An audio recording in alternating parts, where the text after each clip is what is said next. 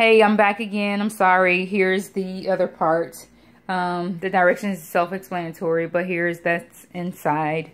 Going to the bottom, and it will just show you that I have other storage in here. Basically, juice, soda, and other sodas in here. Then I have other juices in here.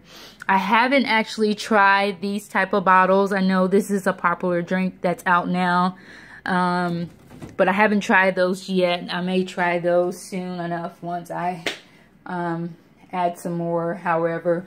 But you can see it's probably over 72 or more bottles and cans and glass bottles in here, but they're already pushed to the back. It says you can store food, but to keep it clean, I would say not to put food in there, just put drinks. I mean, basically that's what a refrigerator is for, to store food, but you want to keep it clean as much as possible.